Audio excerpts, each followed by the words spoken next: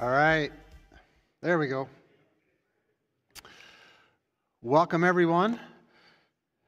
Thanks for being here tonight. What a great lesson we have this week. John 15 has always been one of my favorites, but it's also a challenging lesson. So we're going to get into hopefully some good stuff tonight. I want to remind you again, this is the countdown is T-minus 1 week to our Sharing the Gospel seminar. It's coming up next Monday at 5:45 p.m. So if you are feeling led to learn a little bit more about what it means to share the gospel, how I can do it, we don't have all the answers, but we do have a great seminar to just help you think about when those opportunities come, that can I step in and bear some fruit, right? How can I be more fruitful with sharing the gospel? Okay, the aim this week is remaining in Christ produces fruit and love, but it also provokes opposition. Remaining in Christ produces fruit and love, but it also provokes opposition. The doctrine is the church, and the attribute of God is love. So let's pray, and then we'll get started. Lord God, we thank you for the teaching you have tonight on how we can be more fruitful for you. You desire that we bear fruit for you. And Lord, help us to understand what that looks like. Help us understand how we can be better servants because of what you've done for us. We love you and we praise you. In Jesus' name we pray. Amen. Okay. So the divisions tonight I picked out are bearing much fruit. That's division one. And then worldly opposition is the next one. And you might be getting tired of this slide, but I just want to, again, ground us that we're still hanging out between the Last Supper and the Garden of Gethsemane. And theologians call this the upper room discourse. So we're getting a lot of teachings from Jesus here. Last week, the disciples were given the promise of the Holy Spirit. And that not only was with them, but will soon be in them. And then he gave us a definition of what it means to love. If you love me, you're going to obey my commands. And we're going to see that again tonight. And then if you remember, he gave them his peace. Not that the world gives, but he gave them his peace. So tonight, we're going to get more into what Jesus is telling his disciples. So if you go to chapter 15, verse 1, and it says this, I am the true vine, and my Father is the gardener. Not just any vine, but the true vine. Israel, you see, they'd be able to distinguish between Jesus' claim as a true vine as just any vine, because in Isaiah, we studied Isaiah last year, Isaiah 5, verse 7 says this, the vineyard of the Lord Almighty is the house of Israel, and the men of Judah are the garden of his delight. The true vine means that all other vines are imitations, right? It's a simple but great illustration. You see, grapes need the vine. All the nourishment comes from the vine. The ability to bear fruit comes from the vine. The genetics all come from the vine. And so Jesus is taking something that is commonly known to the people, and he's applying it to himself. He's saying, I am the true vine. And he says, my Father is the gardener. The Father plays an important role.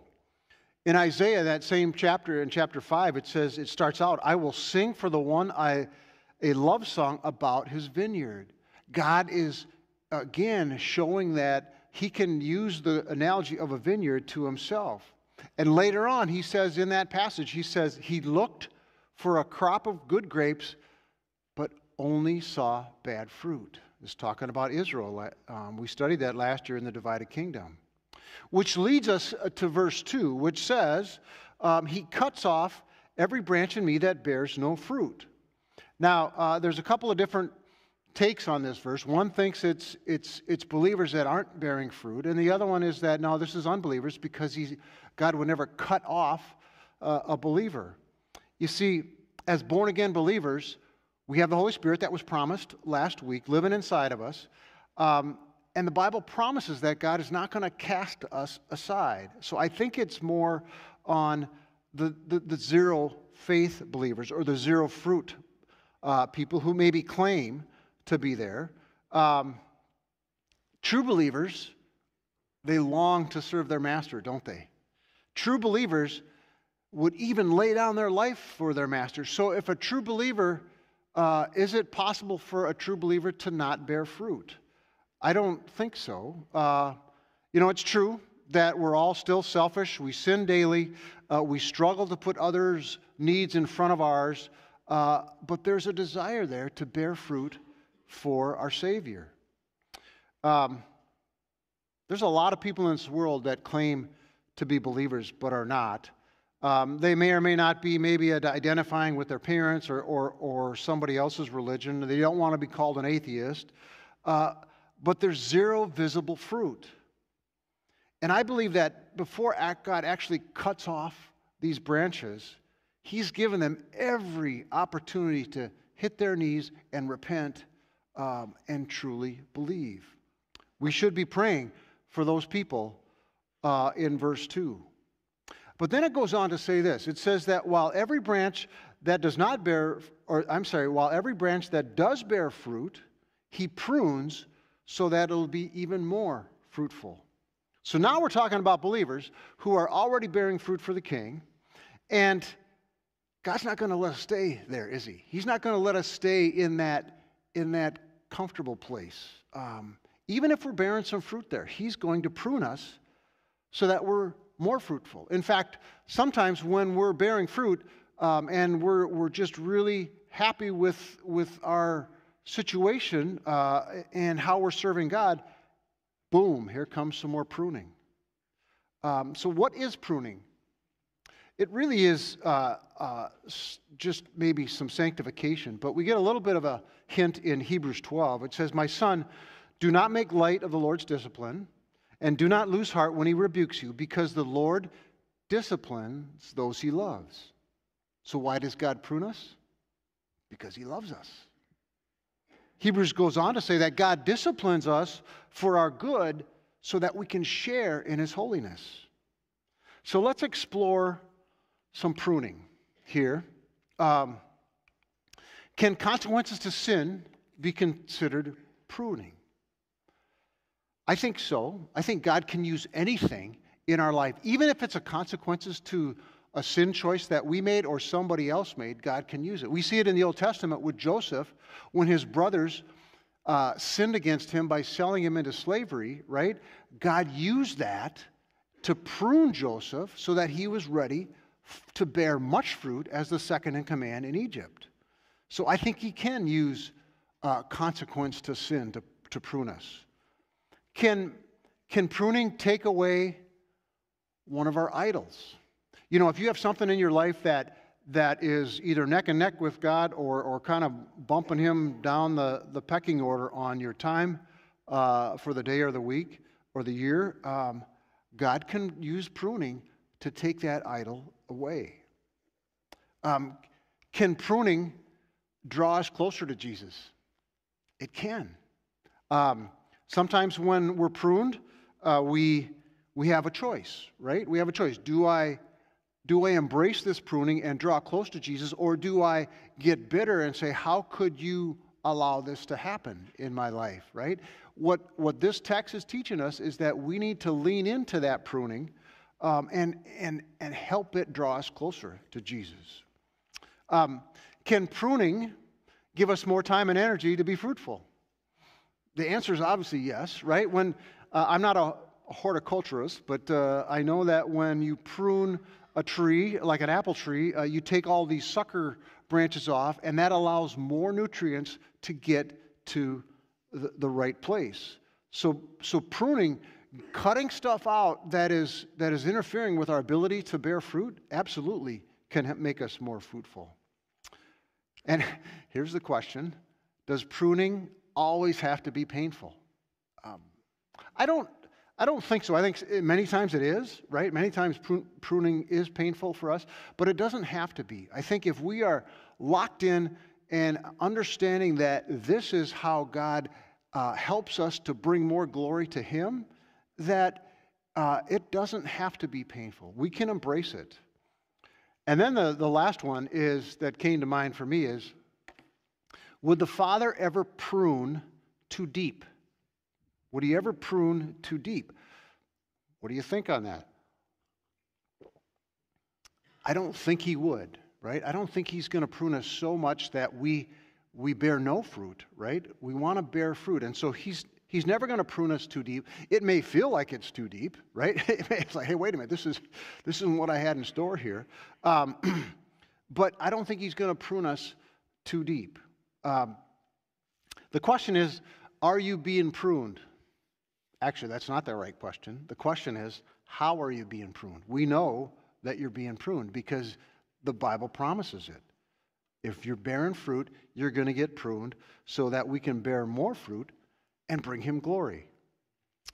Then in verse 3, it says, you are already clean because of the word I've spoken to you. And earlier that evening, it seems like a long time ago, but remember that earlier that evening, He was washing the disciples' feet. And there He said, you are already clean, and you only need your feet washed, except for Judas. But here He says you're already clean, and the focus then quickly jumps to what it means to be clean. He says, remain in me, and I will remain in you. Last week, the focus was on love and obey. And the Father and the Son and the Holy Spirit would come in and make their home with us. And Jesus now is amping up the teaching, I think, because He's saying, okay, remain in me, in verse 4, and I will remain in you. No branch can bear fruit by itself. It must remain in the vine. Neither can you bear fruit unless you remain in me. And it seems obvious, right, that grapes cannot bear themselves, right? They need a vine. Why is He telling us this so many times? Remain in me. Because I think we have a tendency to, when things are going well, or even if we're bearing fruit, we have the tendency to, pride sneaks in, and we're like, ooh, right? And we're thinking we're doing this on our own. So God is constantly saying, no, you have to remain in me to bear much fruit. And, it's a lifetime of progression. Let me just back up here a sec. So I'm going to jump to this one. We don't start out bearing much fruit, do we? Right?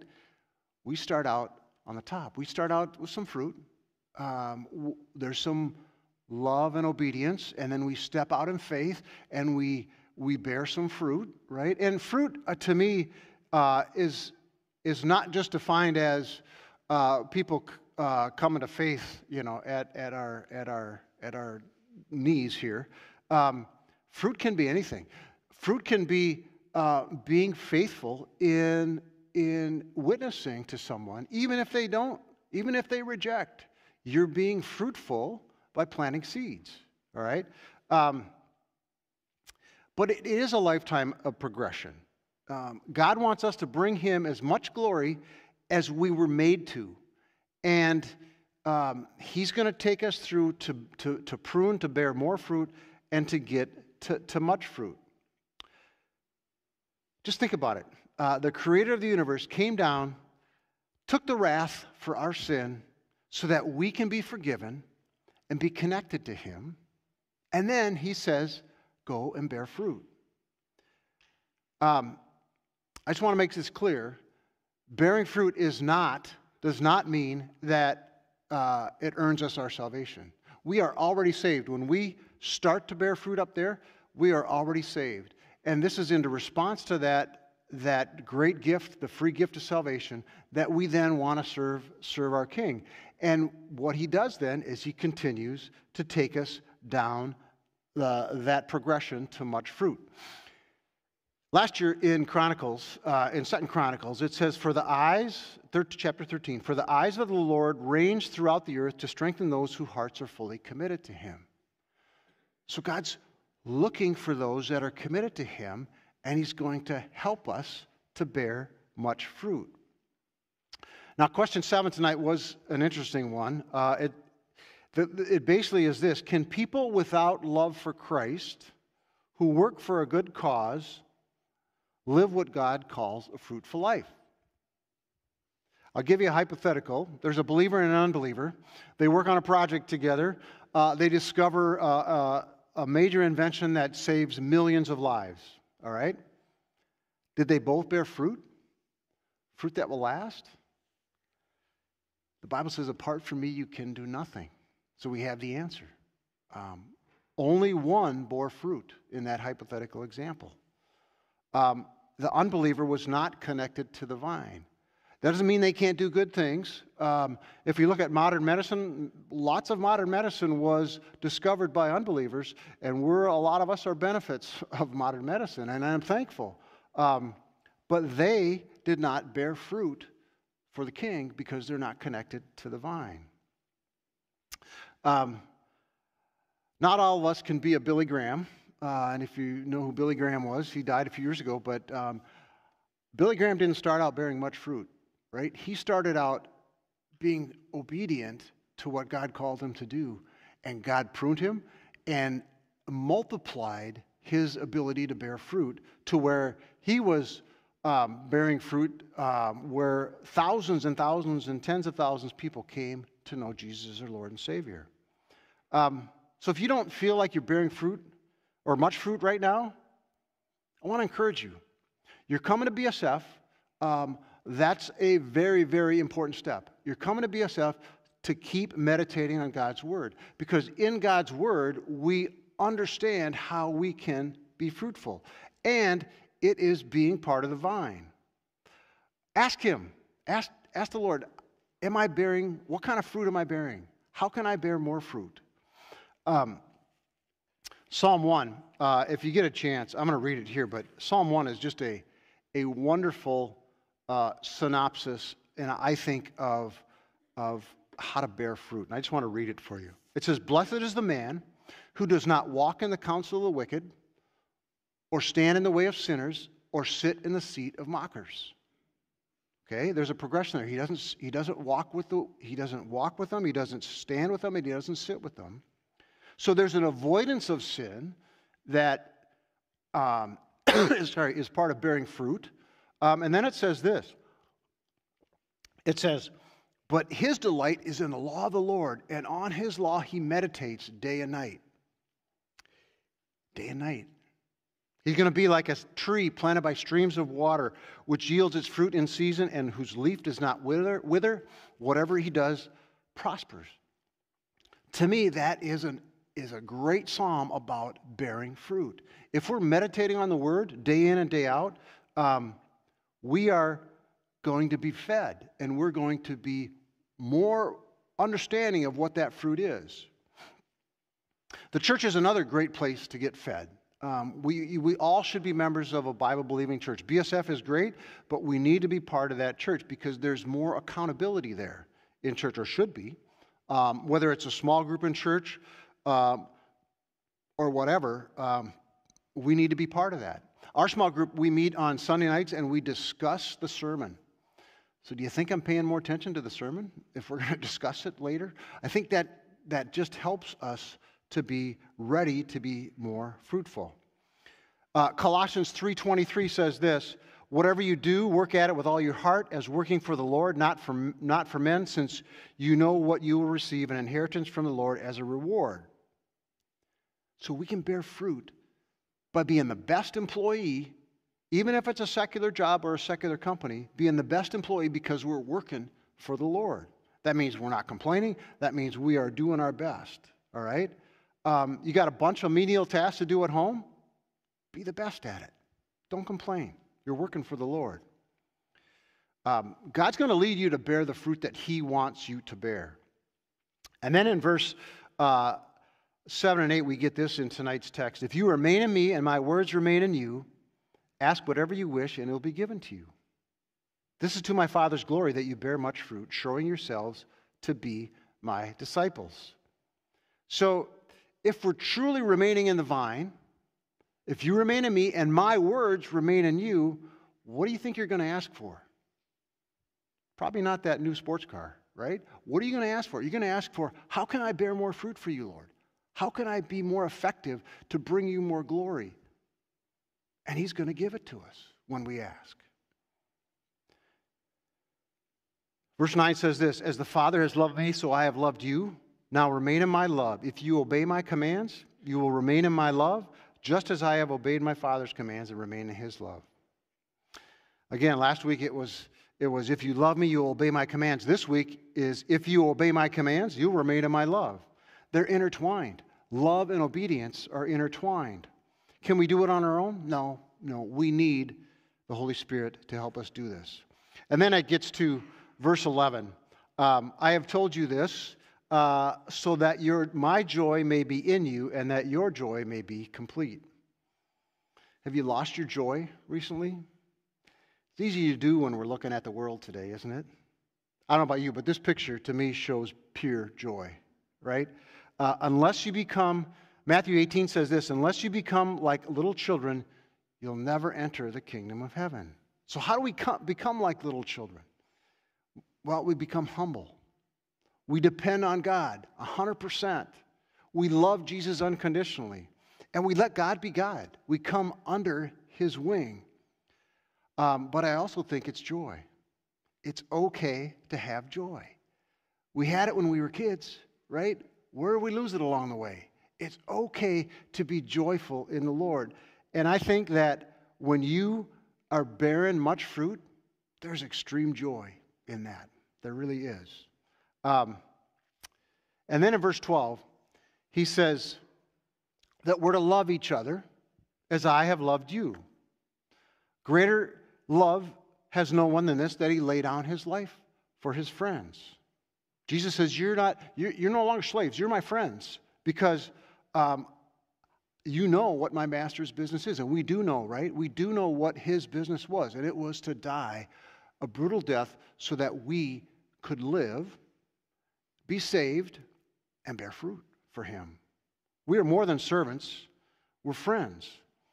And then in verse 16 it says this, it says, you did not choose me, but I chose you, and I appointed you to go and bear fruit, fruit that will last. Then the Father will give you whatever you ask in my name. This is my command, love each other. See, back then, students usually pick their rabbi, right? It's like, oh, okay, I want to follow this guy, right? Jesus says, no, I chose you, and he chose us as well.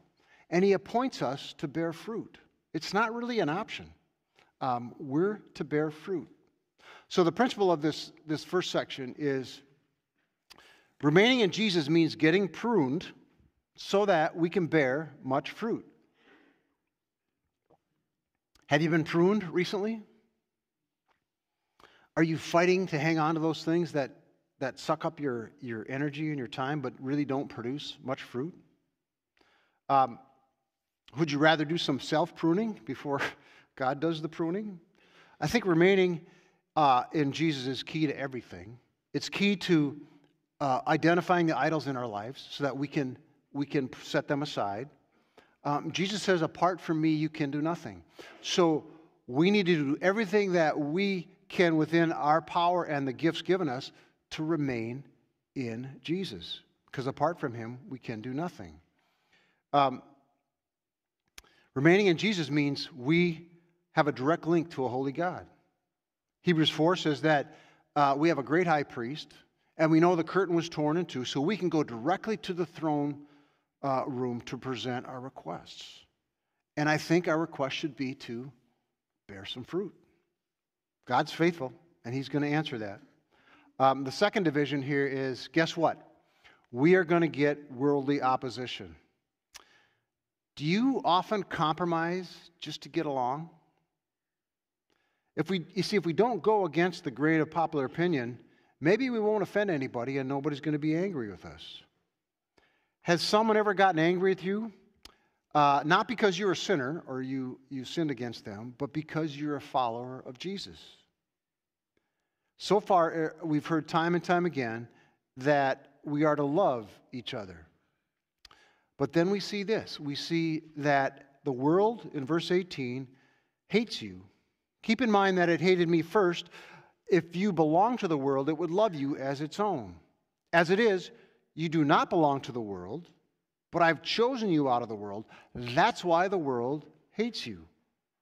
After all that comfort that Jesus just brought with the bearing of fruit and the pruning and you're calling his disciples friends, he's being honest with them. He's saying, if the world hated me, they're going to hate you. Even if you're bearing much fruit, you're going to be hated. And hate's a strong word, isn't it? All right? But through time, we've seen it. In Matthew 24, verse 9, it says, then you will be handed over to be persecuted and put to death, and you will be hated by all nations because of me. Almost all the disciples were martyred. That means they were killed for being a follower of Jesus. And it doesn't stop with the disciples. All through history, we see that the world hates Christians. Yet we, as believers, are called to love our enemies. It's another way we can bear fruit, right? We can love our enemies. Not easy, but it's a way we can do it. Verse 20 says this, no servant is greater than his master. If they persecuted me, and they did, right? They will persecute you. If you obey my teaching, they will obey yours also. They will treat you this way because of my name, for they do not know the one who sent me. I think in modern day America, we get a false sense that the world doesn't really hate us as much as it did in the disciple time. Yet no servant is greater than his master, right? We certainly don't think we're greater than our master, Jesus. So here's the question. Is it our worldly compromises that are maybe keeping us from being hated by the world? It says, if you belong to the world, it would love you as its own. Does the world love you? It shouldn't. We don't know how persecution is going to come, and it really hasn't hit us. And we're not supposed to seek it out. Matthew 10 says, when you are persecuted in one place, flee to another, right? And then Jesus gets even more to the point. He says, whoever hates me hates my Father as well. So, you ever been in a conversation, or maybe it's on social media or whatever, and you know, it's okay to mention, yeah, I believe in God, right? It's pretty amiable. There's not a lot of tension there. But you bring the name of Jesus into the conversation, and things can get heated pretty quickly. It says that if you reject Jesus, you reject the Father. The world, I think, is made up of a God of their own, I guess, liking, right? Maybe an old grandpa in the sky that doesn't rain on my fun or my sin parade. But bring Jesus into that discussion, and I think comes the hatred.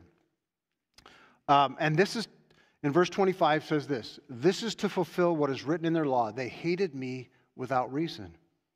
There was no reason to hate Jesus. Let's see. He fed thousands, right? He cast out demons. He healed their sick. He taught wonderful things. There was no reason to hate Jesus. But he didn't fit their pattern, did he? He ate with tax collectors and sinners. So the leaders of the day willfully blinded themselves with hatred for both Jesus and his followers. And that passes through all the way to today. We are going to be hated if we're fruit-bearing, strong believers. That's why I think he gave us, the doctrine tonight is the church, and we don't have a lot of time to get into it, but I think he gave us the church because he knew the world's going to hate us. And so we needed a safe haven to come to, right? We can get here at BSF as well. It's this safe haven where we can talk about how I can be more fruitful, talk about how I can be more faithful in the context of other believers. And so the church is a gift that God gives us so that we can continually be fed and be ready and equipped to go out and do battle. Because that's what it is. It's battle. So I just want to encourage you. I want to make sure that BSF is a wonderful thing, and I am so glad you're here.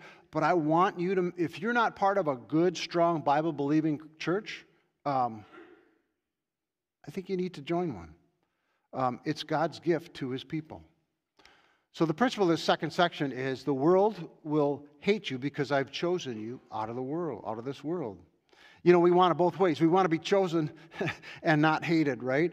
But to be chosen out of this world is a wonderful thing, right? God chose us to be believing in him.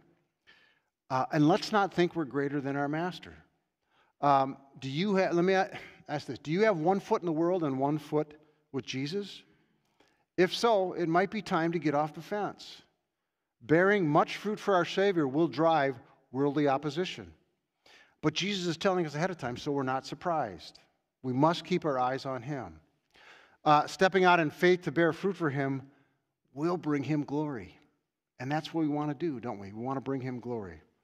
What a great God we have. Let's pray. Lord God, thank you for this lesson. Thank you that we are so loved by you, that you chose us out of this world. You chose us to be fruitful for you. Help us to lean into that. Help us to do it with joy. Help us to do it with all of our heart, soul, mind, and strength. In Jesus' name we pray. Amen. All right, next week, seminar, 5:45. See you there. Have a great week.